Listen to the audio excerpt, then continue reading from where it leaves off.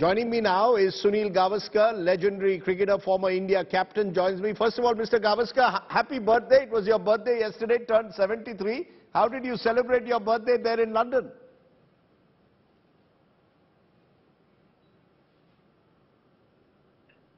Well, thank you very much, and thank you to all your viewers who would have sent me wishes. Very difficult to reply to everybody, but from here, let me thank everybody. Well, it was lunch with the family, and then I got the opportunity to go to the men's singles finals at Wimbledon. So really a special day to be able to go to the finals. And then in the evening, had the opportunity to have a meal with my favorite sports person, Vijay Amritraj, another tennis legend. So it was a wonderful evening, yeah. Okay, let's for a moment forget the tennis aces and talk about our cricket ace who's making the news, Virat Kohli. Direct question, Mr. Gavaskar, should he be dropped as suggested by Kapil Dev, among others? Do you also go along with Kapil Dev and Venkatesh Prasad that it's time to relook at Virat Kohli's place, especially as a T20 player ahead of the World Cup later this year?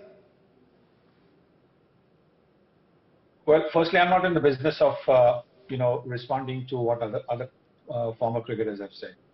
Because they are all entitled to their opinions. So I'm not going to go into whether what they say is right or what they say is wrong. In any case, whatever I say, you guys are going to make it into a big story. So I would rather not say on that. I would only say that we've got quite a few T20 matches coming up. We've got a 5-match series against West Indies coming up. T20 series end of July. I think end of July to middle of August, and then we have the Asia Cup, I think starting from 27th of August to middle of September. Again, playing against some top teams, Pakistan, Bangladesh, Afghanistan, Sri Lanka, all very, very good T20 teams.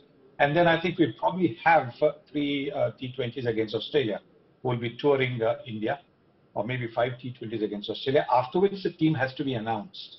Because since we play our first match in the World Cup on the 23rd of October, I think you have a month before that to announce the team. So we have plenty of opportunities to see what the team's balance should be.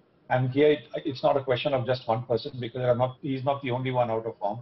Sure. There are others who also haven't scored enough runs.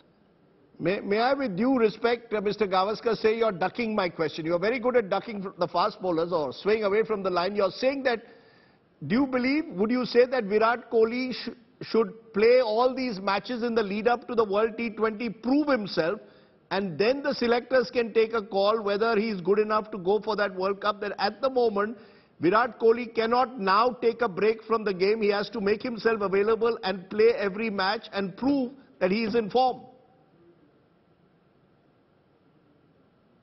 Well, I just say cricketers, when they are playing for India, cannot take a break. If they are left out of the side by the selection committee, that's fine. But nobody should be asking for a break when it comes to playing for India. Because nobody asks for a break from playing from the IPL. They ask for a break when they're playing the Ranji Trophy. They don't want to play Ranji Trophy, particularly if it's in an unglamorous place where there will probably not be a 5-star hotel. They ask for a break. I think that should be completely stopped. You must play for India. If the selection committee says you're left out of the team, that's another matter. But there should be no allowance made for all these players who are on a terrific retainer with the BCCI. You tell me which company allows its executives, the managing directors, directors, the kind of, okay, take time off, with the kind of retainer that the Indian players get. So no, let the selection committee say you need a rest. That's another matter. But a player cannot ask that he should be rested. That's my view. You're making a huge point that no player, not even the great Virat Kohli, can say can decide when he wants to take a break. But I just want to add along with that, do you believe therefore that no player is indispensable? I mean, can we say that Virat Kohli today is an automatic choice in the team, or can players be dropped when they're not in form? I know great players in the past have been dropped in the past. Is Virat Kohli an exception, or do you believe he has to prove himself all over again? Is he indispensable? Look, there has been no player, including Don Bradman or Gary Sobers, who's been indispensable. They have been absolutely unbelievable, greatest of players. But, when they are not available due to injury or illness, somebody else has come in and taken their place. So yes, you've got to say that the history of the game, there has not been a single player who's been indispensable.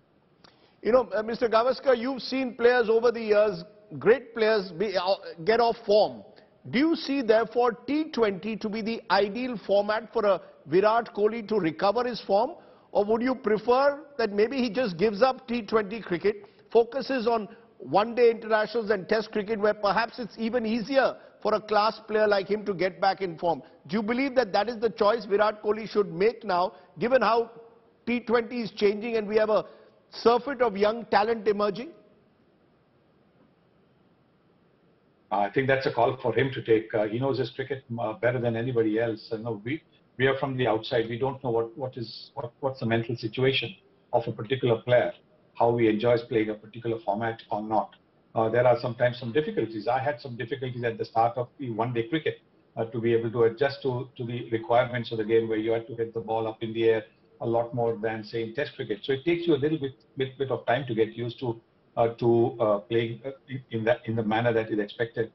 So ideally, I think, like I said, we've got a lot of T20 cricket coming up, and we should really wait till that to finalize our batting squad for the World Cup in October. But you know, nobody has watched the game for as long and as closely as you do. Do you see Virat Kohli to be genuinely out of form at the moment? Do you see him as someone who's struggling? He hasn't scored 100 in 3 years, which is a long time. What has gone wrong, according to you, with Virat Kohli's batting, purely looking at it from the outside? I think his first mistake is invariably turning out to be his last mistake. And that kind of a patch happens to everybody. Yes, I know it's been a pretty longish patch because of the fact that we are so used to him scoring hundreds, and we haven't seen that for a couple of years. But he's got a lot of 70s, 80s in between as well. But again, over there, 70s, 80s, he gets to 70, 80 and makes his first mistake, and he gets out. So the luck hasn't quite been with him over these last couple of years. You know, Mr. Gavaskar, though, the T20 team at the moment in India is brimming with a lot of young talent. We saw Surya Kumar Yadav score a magnificent 100 only yesterday. Deepak Hooda scored one a few weeks ago. There's a view, let's give these youngsters a chance to play this World Cup and maybe move beyond the Virats, and we've got nothing to lose, as we did when we won the 2007 World Cup without the Tendulkars, Dravids and Gangulis, the first T20 World Cup. Should we take that chance, take a punt with the younger players? I think India is very blessed to be having so many options that we can even think in terms of having some of our senior players are up of for people who have brought glory to the country. Their places are being considered as doubtful. So that's a blessing that the Indian cricket has. But that's a call that the selection committee should be taking. You know, you're playing very defensively today. So in conclusion, let me ask you, I'm going to push you again. What would you suggest that Virat Kohli does? Play the next 15 games along with the other players, and then the selector should choose whether he is good enough to go to Australia. Just go by his current form, not by past history? The best way to go about it really is to see how people perform in these 5 T20 games against the West Indies at the Asia Cup, and then take a call. I think that time it'll be a lot clearer, because you're also looking at form closer to the tournament. Sometimes form in the month of April doesn't quite reflect in the month of September, October. So I think the form closer to the World Cup should be the one that the selection committee should be looking at. Okay, one final piece of advice. If you want to give any advice to Virat Kohli, what would that one piece of advice be?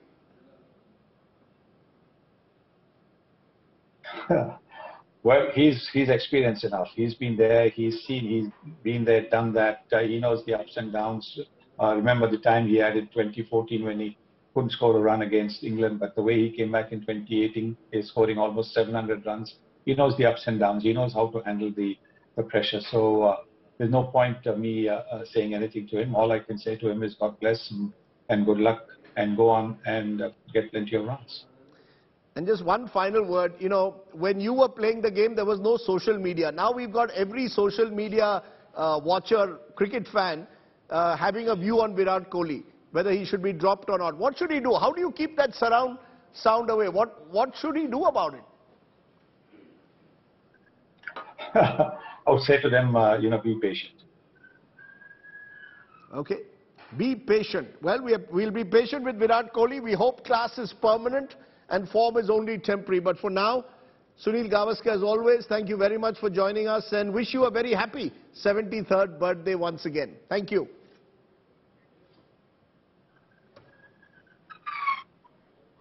Thank you. Thanks very much.